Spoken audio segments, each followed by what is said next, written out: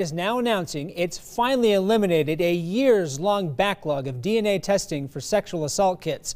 ABC4's Jared Giacchini, they're live at the State Crime Lab in Taylorsville with more on what this milestone means for rape survivors. Jared?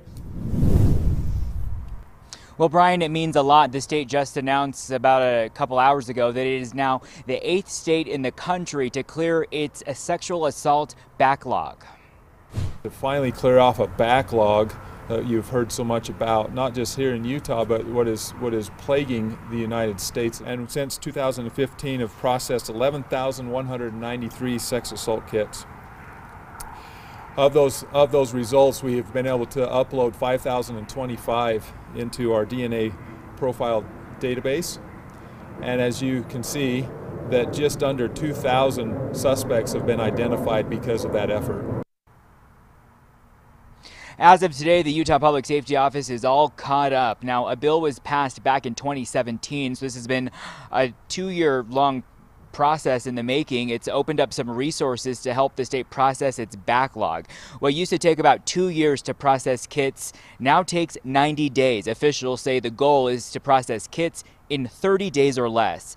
Information from rape kits can help bring criminals to justice and give survivors some peace of mind that their attackers will face a fair day in court. Utah State Representative Angela Romero has been at the forefront of this initiative. And we had to bring a voice to survivors of sexual assault.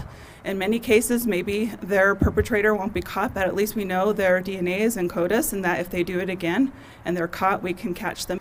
I can truthfully tell them this will be submitted and this will be tested. Not only that, I can give them a card where they can track their information about their rape kit.